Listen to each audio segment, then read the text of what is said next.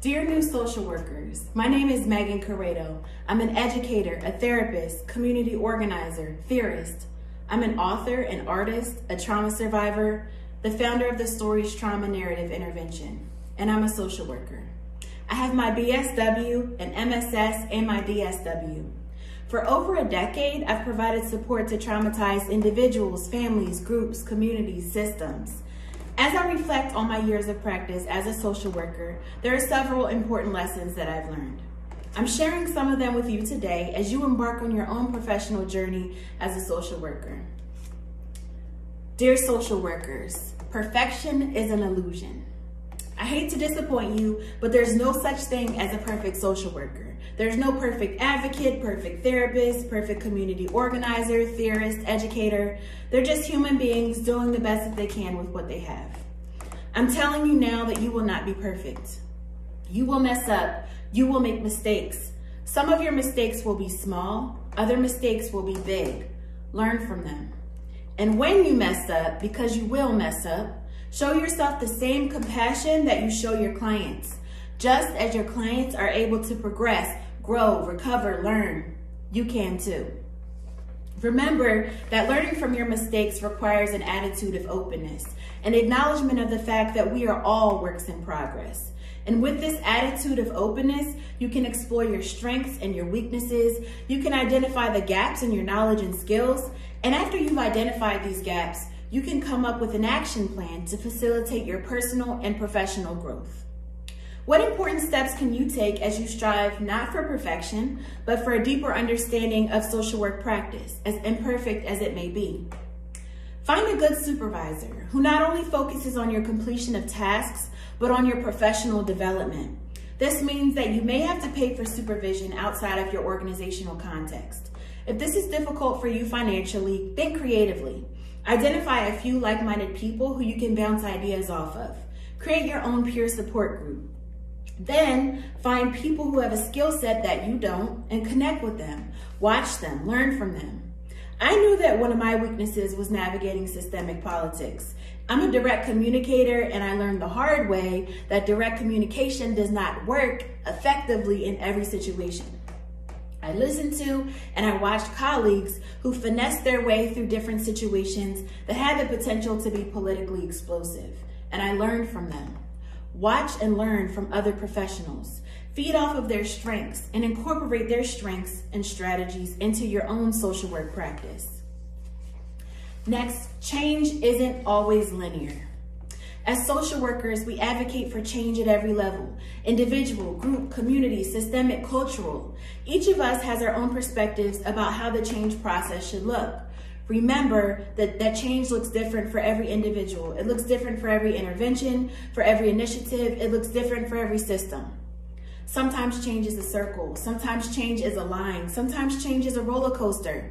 Sometimes it's a sprint or a marathon. Sometimes we move backward before we can move forward. Sometimes when we finally move, the movement is painstakingly slow.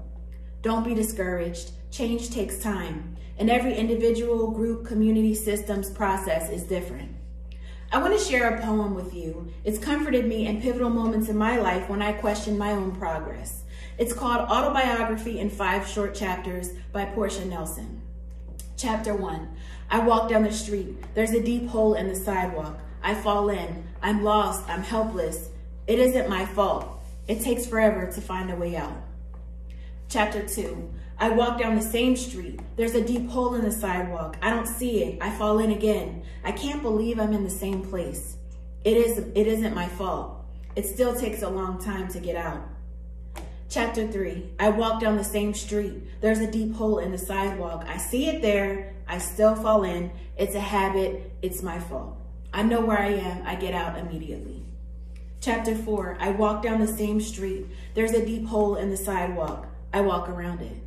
Chapter 5, I walk down a different street. Dear new social workers, don't open up doors that you can't help people close. Many new social work graduates enter the field excited to use the knowledge and skills that they've learned to assist and support, excited to put theoretical concepts into practice, excited to implement new interventions and strategies. Preserve this excitement. Remember this excitement, but also remember to be careful about the doors that you open in your work with clients. Sometimes in our excitement, we recklessly open doors to pain, doors to adversity, doors to secrets and experiences that were hidden away for a reason. And we forget to help our clients close the doors again before they leave our offices and reintegrate back into the real world. This gives us a bad rap. This makes people scared to come to us. They think we'll disarm them, open them up, and forget to give them the tools that they need to close up the wounds so that they can successfully reintegrate back into their families, jobs, schools, and communities after they've left our offices. I want to encourage you to remember that helping clients open forbidden doors is only part of our task. We also have to help them shut the doors so that they can continue to survive in their current environments. I want to share this graphic with you, and I hope it's helpful for you as you think about your work with clients. So this graphic shows how we want to begin our sessions, our interactions with people with lower impact topics. And then we want to slowly but surely ascend the hill of emotional intensity to talk about the more distressing topics, whatever those might be for that particular concept. And we talk about these things within the window of tolerance. The window of tolerance is this amount of time, and it's never the whole session, where a person is able to tolerate talking about their pain and distress. And then before the session is over, we want to descend back down the hill of emotional intensity with lower impact topics so that we're helping them kind of return back to equilibrium before we send them out into the world. It's really important to remember everyone's window of tolerance is different. And it's also important for us to remember that part of responsible social work practice is not only supporting someone in opening the window and opening the doors, but also in closing them back again so that they can survive in their current context. Next, dear new social workers, use accessible language. You've learned a lot of fancy words and terminology. Terms like countertransference, reliability and validity, the diathesis stress model, psychometric properties, ecological systems theory, the trans-theoretical model of change. Be proud of your expanded vocabulary and your enhanced understanding of theoretical concepts, but also know where and when to use these terms. As new social work graduates, you may be tempted to use these terms in treatment team meetings, initial client encounters, your own family cookouts. Be judicious about where and when you use them. Sometimes we use these fancy words to prove ourselves, to show what we know. I think it's because as social workers, we often find ourselves fighting for respect, for a voice, for a seat at the table. We're often in host settings where people don't always understand what we do. And we want to prove that we are more than just kind-hearted, empathetic helpers. There's a craft and a skill involved with what we do, but our use of fancy words and terms comes at a cost. The cost of our clients' understanding, the cost of connection, the cost of clarity. Be proud of your degree and the terms and concepts you learned in your journey to pursue it, but never forget about the importance of connection and how language can connect or alienate. See, as social workers, we have to be conversant in multiple languages. In a single day, you'll be called upon to assess and diagnose, advocate, supervise, support, empathize.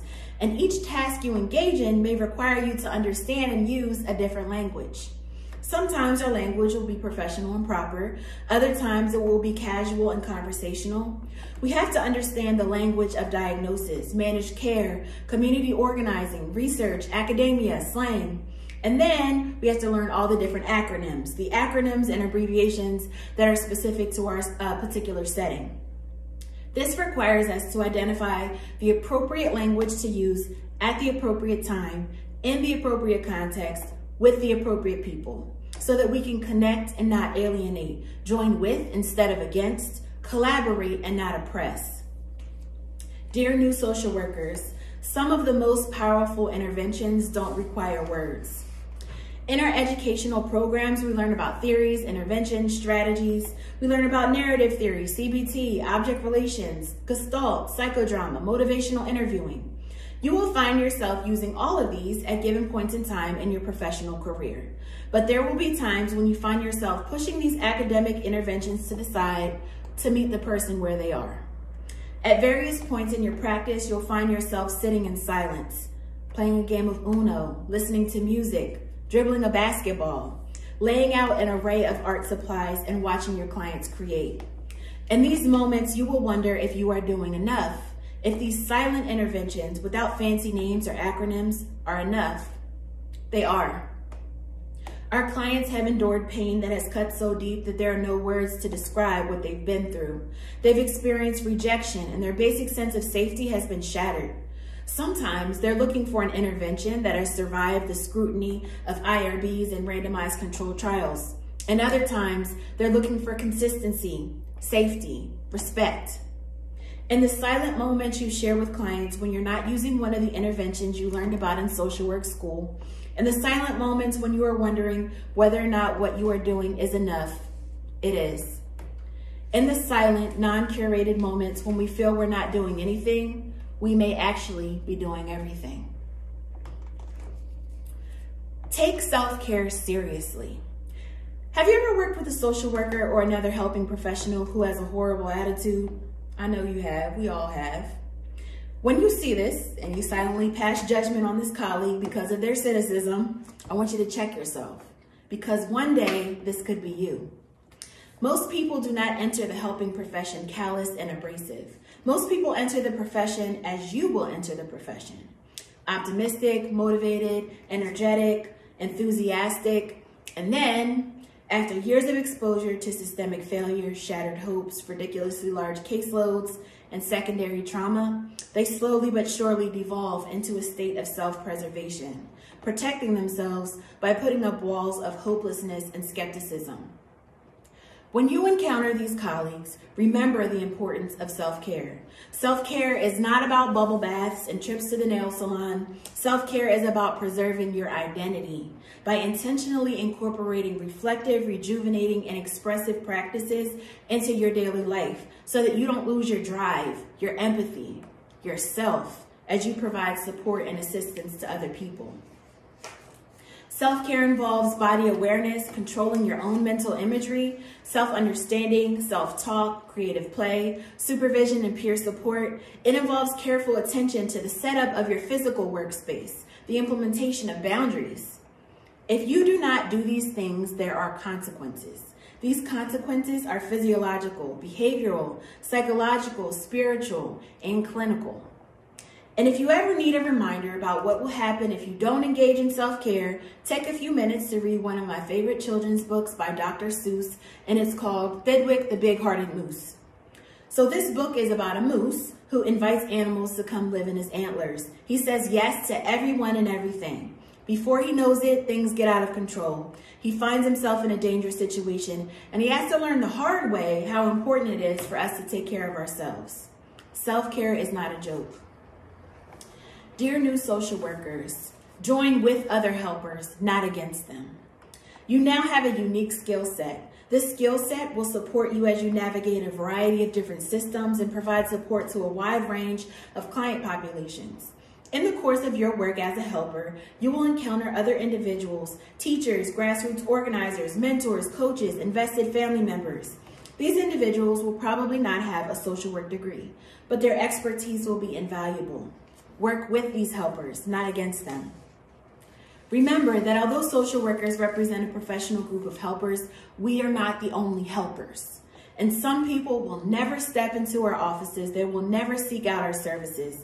Or if they do, they may be hesitant to talk to us because of their preconceived notions about who we are and what we do. But they will go to a teacher, a coach, a mentor.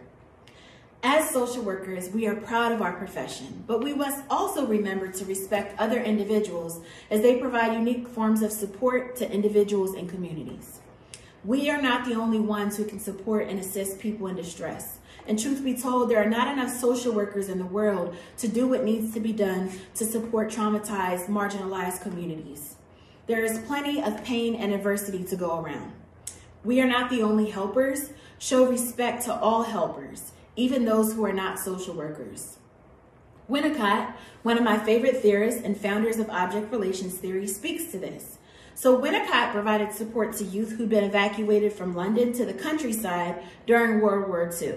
Many of these youth were placed in hostels and residential treatment facilities or institutions. Winnicott said, quote, "Rather quickly, I learned that the therapy was being done in the institution by the walls and the roof. The therapy was being done by the cook, by the regularity of the arrival of food on the table, by the warm enough and perhaps warmly colored bedspreads." So I want to take the liberty of updating and expanding what Winnicott said. Therapy is not confined to the four walls of an outpatient mental health clinic. It's not restricted to the services of social workers, counselors, or licensed clinicians. Therapy takes place on the basketball court and the football field, at dance practice and art class, in community centers, churches and temples and mosques, on the laps of grandparents, aunties, and uncles. Therapy takes place wherever there is safety, consistency, connection, and acceptance. Dear new social workers, everything is not for everyone. So your social work degree affords you the opportunity to work with a wide range of systems and client populations. It allows you to work in schools, hospitals, homes, community centers, prisons, courthouses, outpatient facilities, residential treatment centers, with infants, with children, teenagers, young adults, with older adults, with people experiencing complex trauma, homelessness, domestic violence, mental illness, medical challenges. As you navigate through these systems to find your way as a social worker, you will find yourself excited and empowered in your work with particular client systems and populations. You'll also find yourself feeling frustrated and disconnected in your work with others. In these moments, it's important for you to engage in self-reflection. Figure out whether or not your responses are the result of implicit bias or if you need additional education about the population or setting in which you're working. Consider whether or not you need to do your own internal work on a particular issue. And then, after engaging in this reflection, remind yourself that everything is not for everyone. It takes some time to identify which systems and populations bring out your own strengths. And when you find a job that doesn't feel like it's a good fit, don't shame yourself, because everything is not for everyone. Every system is not for everyone. Every client isn't for every clinician. Every clinician is not for every client. Every intervention is not for every population. Every supervisor is not for every employee. Everything is not for everyone. Dear new social workers, don't be afraid to burn bridges if you have to, but don't burn them unless you have to. Social work education trains you to be critical thinkers, powerful advocates, fearless trailblazers. Social workers are passionate, evocative, innovative. These are strengths inherent in our profession. It's important for us to remember that in the course of our work, we may have to burn some bridges, but we should only burn bridges if we have to. The helping profession is small, smaller than you think. If and when you choose to burn a bridge, also consider the potential implications of the bridges that you have burned. Burning a bridge is a bold and permanent decision that can have implications that could affect you for the rest of your social work career. Burning a bridge may also leave you voiceless and ostracized. And if you are voiceless and ostracized, so are the individuals and the communities that you represent. Strategically advocate. Think about innovative ways to address barriers. Creatively approach challenges. Consult with other social workers about alternative advocacy efforts. And if all else fails and bridge burning is the only viable option, don't be afraid to do it. In some circumstances, this may be the only choice you have left. Just be careful not to do it prematurely. For every story of trauma, there is also a story of strength. You will hear a lot of stories. You will hear stories of adversity, stories of terror, stories of deprivation and neglect, stories of betrayal, stories of loss. These stories will change you. But remember that for every story of trauma, there is also a story of strength. For every story of someone falling down, there's a story of someone getting back up again. For every story of destruction, there is also a story of creativity. For every story of adversity, there's a story of resilience. For every story of defeat, there's a story of empowerment. As you support clients and systems through their most trying, overwhelming, and traumatic experiences, remember to always look for the strength. This won't be easy, and you have to train your eyes, adjust your vision. But over time, this will come naturally to you, and you will see the strength everywhere you look. You will see the destruction too, the trauma and the pain, but this will be offset, balanced by the strength and resilience that you see in every individual, family, group, community, system. For every story of trauma, there are stories of strength and resilience. Dear new social workers, You are the change. At various points in your career, you will notice problems, big problems, and you will wonder how the problems got to be so big. You will look around at colleagues and supervisors to see if they see what you see. You'll look to your agencies, administrators, and policymakers for solutions. You will wait and you will wonder if anything will get better and if anything will change. And if so, who will make the changes happen? In these moments, I want you to remember that you are the change. You are the spark. And you can hope and wait for someone else to come along for however many weeks, months, years it may take. Or you can look in the mirror, reflect on your own skill set, experiences, insights, and you can enact the change yourself. I want to share a story with you, a children's book that I wrote, and it's called You Are the Vision. Vision is electric color in a world of gray, illuminating alley streets and lighting up the way. Vision is the eyes to look beyond the now, create a future path that stretches past the why and how. Vision is the lens, allowing us to view a world beyond the present, see a future hopeful, new. Vision is the shoes that lead us down a street, beyond the chain link fence, past adversity, defeat. Vision is to walk where no one dares to go, the strength to keep on moving through the rain and sleet and snow. Vision is to know through fog and dust and smoke that when you make it to the end, you'll find the light, the hope. Vision is a mirror that dazzles, shines, reflects, the passion and the purpose, the plan for what comes next. Vision is the children who find the strength to fight against the voices saying that their dreams are out of sight. Vision is you. You are the vision. I welcome you to the social work profession. I'm excited and inspired by your enthusiasm, your motivation, your scholarship. I can't wait to see how you will change the world. In closing, I want to share this poem with you, and it was written by Langston Hughes. It's called Dreams. Hold fast to dreams, for if dreams die, life is a broken winged bird that cannot fly. Hold fast to dreams, for when dreams go, life is a barren field frozen with snow. Hold on to your optimism, your passion, your drive. Welcome to social work.